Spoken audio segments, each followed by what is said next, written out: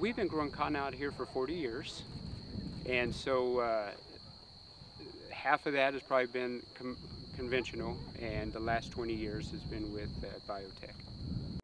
And today, the seed industry, the agricultural genetics industry is the primary cash generator for what used to be a chemical company, the DuPont company.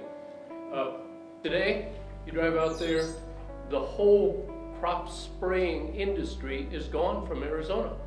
You can't find a crop sprayer these days because we control those insects today by genetically engineering the cotton plant. It's totally, within 15 years, we've seen the industry just turn upside down. I work for a major manufacturer of agricultural chemicals. We used to sell an insecticide here on cotton and we sold about $3 million a year. And the Bt gene in the cotton has taken our sales to zero. So it has a tremendous impact, or can have a tremendous impact on the economics of farming. Absolutely, at the very beginning it was new, so we had to do our research and find out exactly what this was, and make sure it was safe.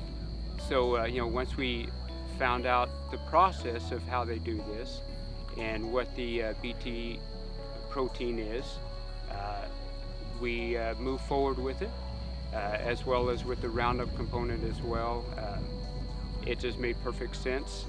It was scientifically sound and safe, and so we moved forward with it. First of all, I've seen genetically modified crops for 20 years now, and major crops across the United States: corn, soybeans, cotton, and all of those go into the food channel in one way or another. And I have yet to see any negative effects from that.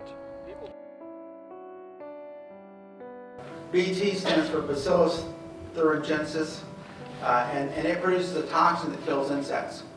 So one of the early hot topics in biotech was, let's see if we can clone that gene from Bacillus thuringiensis into a plant, and that plant will become resistant to insects, because any insect that eats the leaf that's making the toxin will die.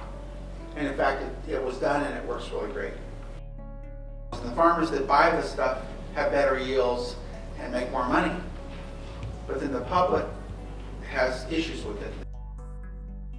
So now with the Bt, which controls the insects, which is a natural protein that has been registered for organics for 50 years, with that component, we don't have to spray it all for pink bollworms.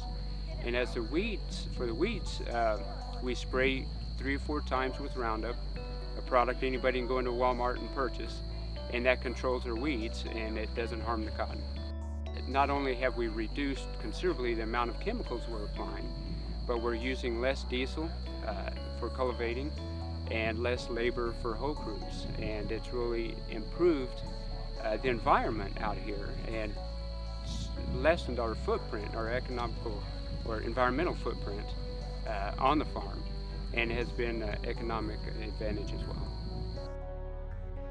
Can't see the day that'll be your only option, but the day is nearly here that anything that has a corn product, a soybean product, or a cotton product in it has some amount of GMO, because it's the only economical way for them to farm currently.